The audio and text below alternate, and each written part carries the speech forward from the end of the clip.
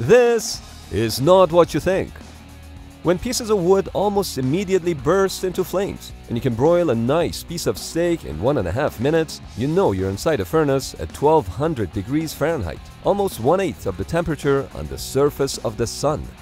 The burning question is, what's this guy wearing? This suit is coated with aluminum, which instead of insulating, reflects the heat from its wearer.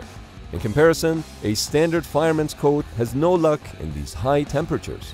And I think you'd agree, this mannequin is pretty hot. But how could this person breathe inside such a hot oven? Well, that's possible thanks to the air tank hidden under his suit and the breathing mask that he's wearing. But how long can a person stay in such high temperatures? This test proved that 2 to 3 minutes is quite possible, which is enough time for a rescue operation. Or you can stay as long as you want if you're not planning on coming back.